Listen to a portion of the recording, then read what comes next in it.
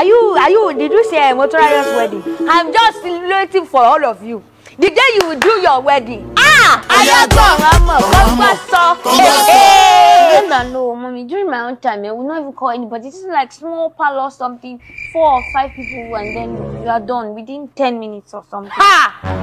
You are not doing what? Is something wrong with your head? You want to deny me the day of my joy? Maybe you need more tell I go to Enugu. I follow Yabola to the Ekiti there. What do you want me to tell women of undiluted destiny? Even hall cannot contain us. It's stadium, Lamalo. Maybe wait for Tenny or Blatter your ears. Me, I don't want any shouts on my own. Shut your mouth!